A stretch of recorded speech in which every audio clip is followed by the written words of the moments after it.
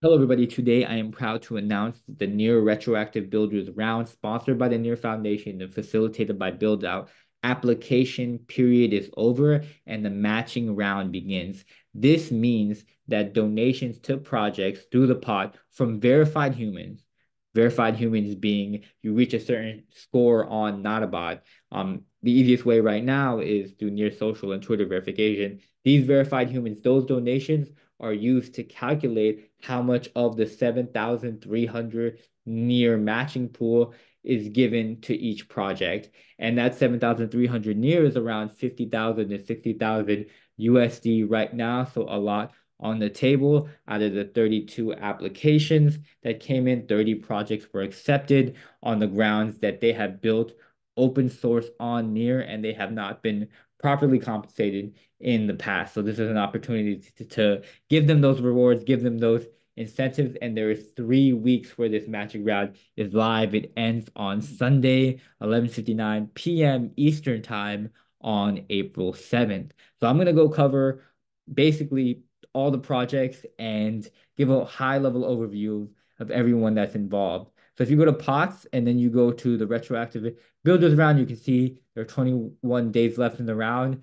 There's also shows you how much is raised and then also how many donors and the estimated amount. So what quadratic funding is it incentivizes more unique donations than it does whales coming in.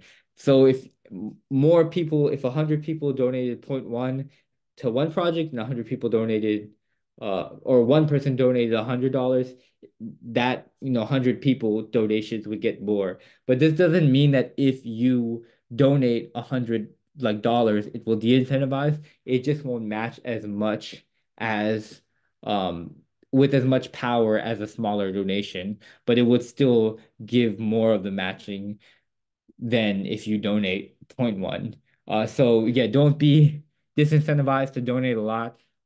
This is essentially a way for you to donate to projects that you love so that they can get more of the matching pool. It's kind of like in the government where they have one-to-one matching for tax write-offs if you're donating to your nonprofit. Similar like that, but the actual write-off, the actual amount compensated is based on more broader donations being incentivized, with this estimated matching amount only meaning what it is for the current state of donations to the pot. The actual amount will not be paid out or even calculated up until the end. This is just a way so you could see the impact when you donate one more, how much the number changes.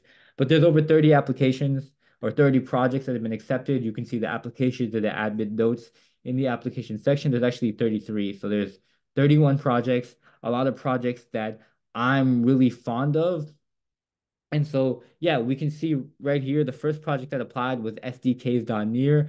Essentially, they're tools for devs to leverage and make easier, especially when building on Boss. They're like the NPM of Boss or the blockchain operating system. They basically abstract a lot of contract functionalities, package them up into Boss-based modules so you can easily reuse those without constantly rewriting all the functions there. And this is something they helped us with in Potluck so we can abstract our contracts, build them more composably, and just update the SDK on Boss more so than updating all of our code base across all of our components.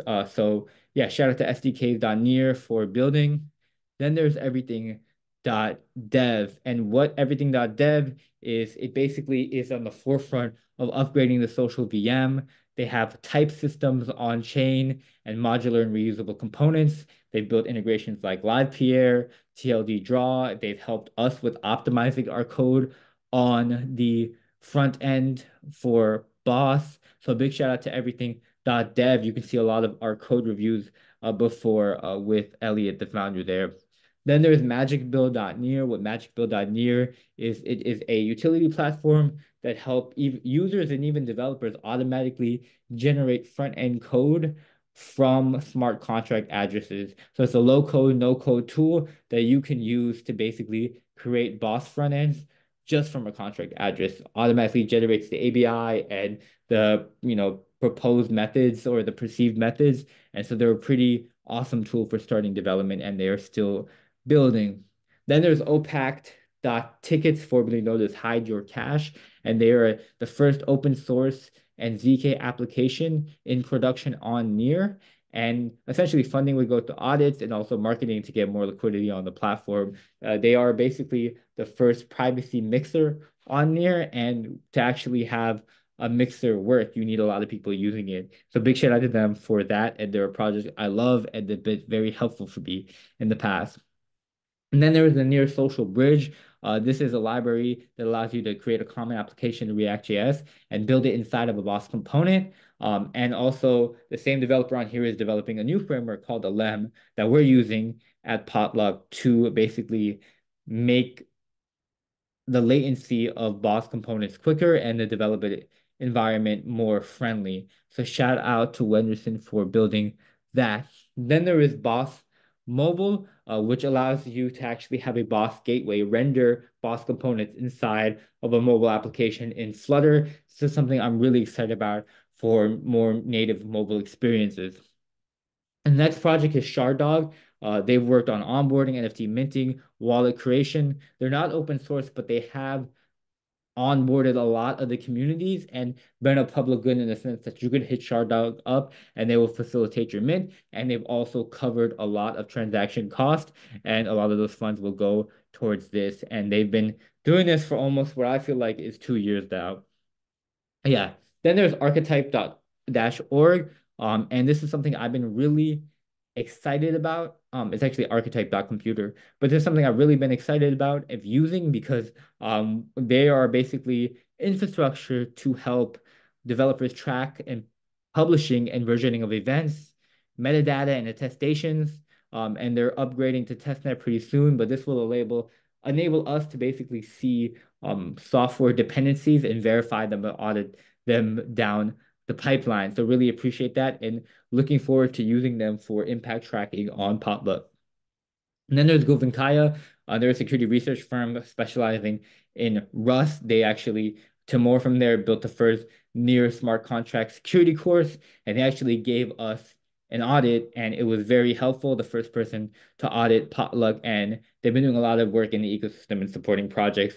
And audits are a pretty expensive thing, so they've been definitely accommodating that. So I would highly recommend that you support them.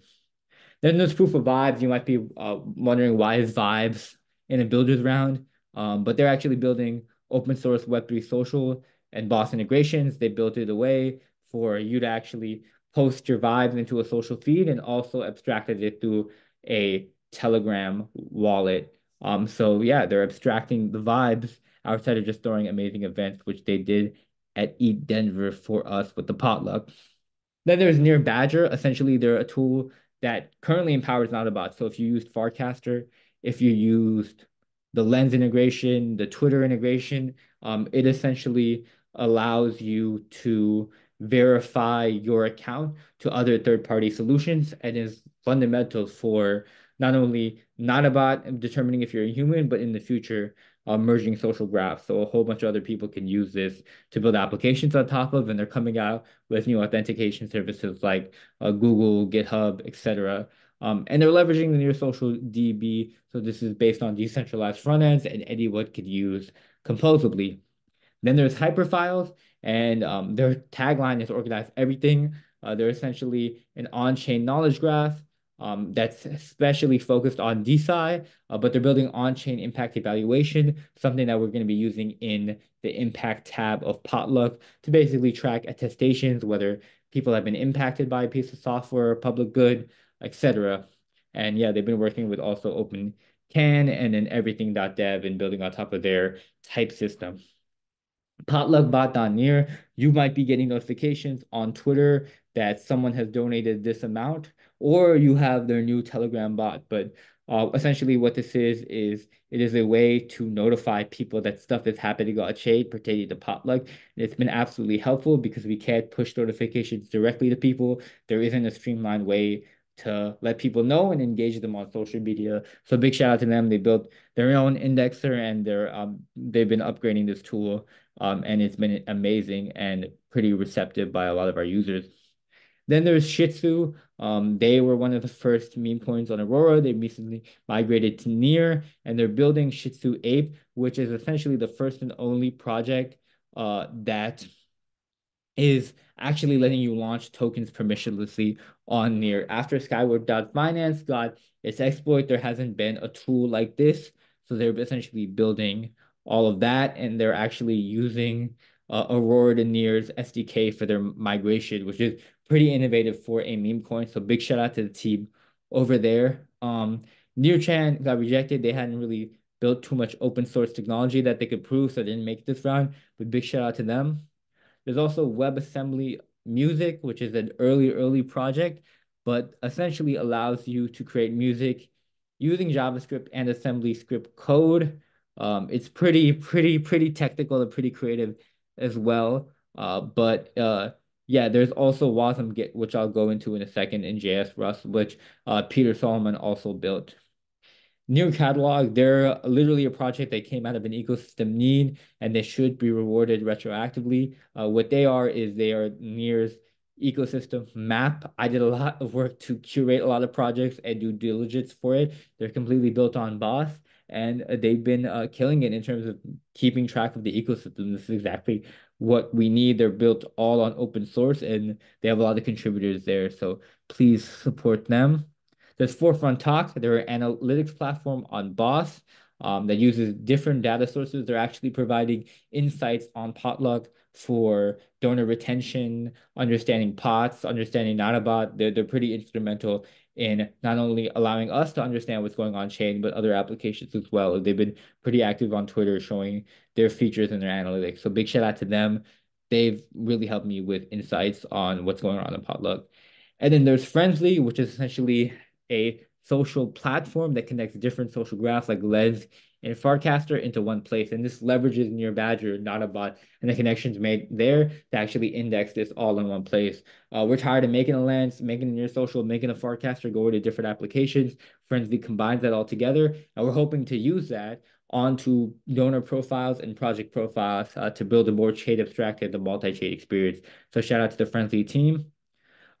And Assisterr that AI, they recently did some hackathons. They are building an open source incentive driven framework to contribute to basically incentivize the community to answer questions like Stack Exchange. So they're essentially kind of like a co-pilot for Near.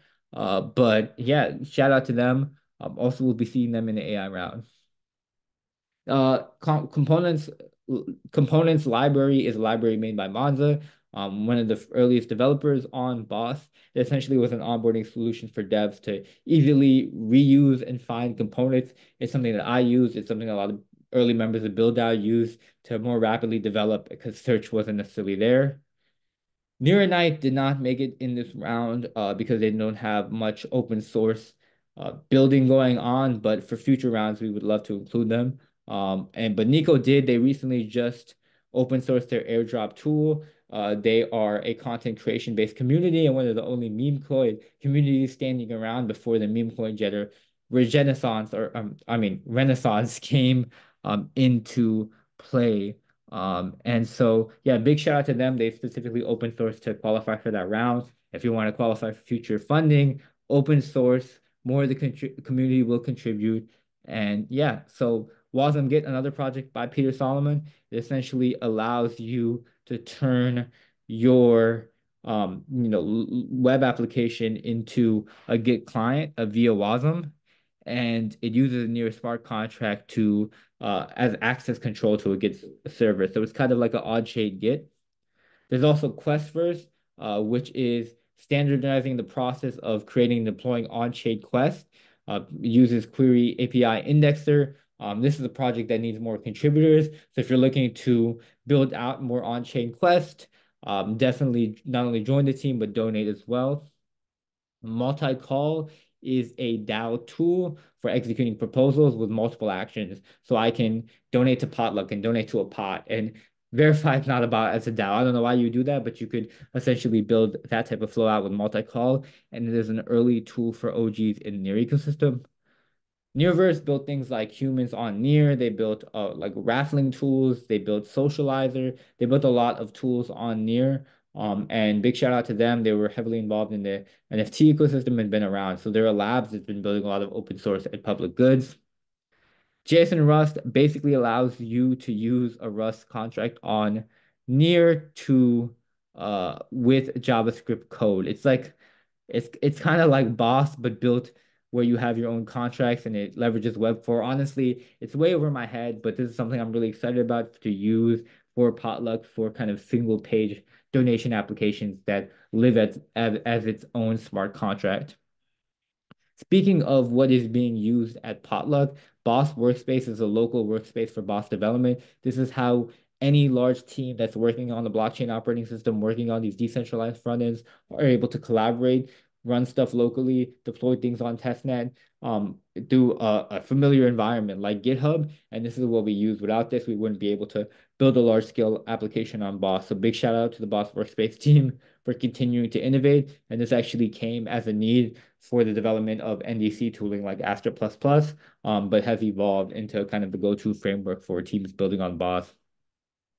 MicroAGI, this is made by Microchip GNU, the CTO at Mintbase, and essentially all the funds are going to be put towards bounties to improve the code. So donate to this if you want to contribute and you want incentives later. It's pretty regenerative in that sense, but it is democratizing AI tooling for the web and Boss developers. It integrates a near autonomous wallet to basically pay those AI agents and deploy these AI agents in there. So yep, Near is AI, and this is the open source framework for doing that. Also, kind of going off of the wallet, Microchip GNU has built things like the Near meta transactions Next.js relayer, which was the predecessor to Mint-based wallet. A lot of projects that use meta transactions. And so outside of the time of Mint-based, he's building a lot of core tooling to help us build easier. So I highly recommend you support that.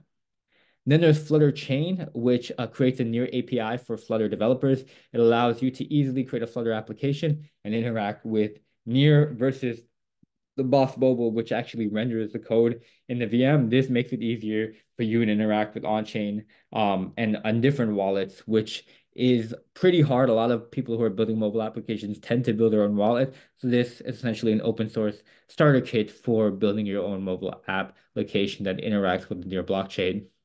And so TenK DAO or TenK DAO, they're essentially one of the first NFT accelerators. They were facilitating the top 5 launch pads. They're really OG in the space. If you launch that NFT collection in a day, you are a part of the lineage of TenK DAO. They were that instrumental for generative collections. So yeah, like if you read this, it actually spearheaded DAO adoption. And there was the DAO incubator. There is a whole kind of lineage of NFT collections and DAOs that you guys probably don't know about, but they deserve their flowers and they're just dues.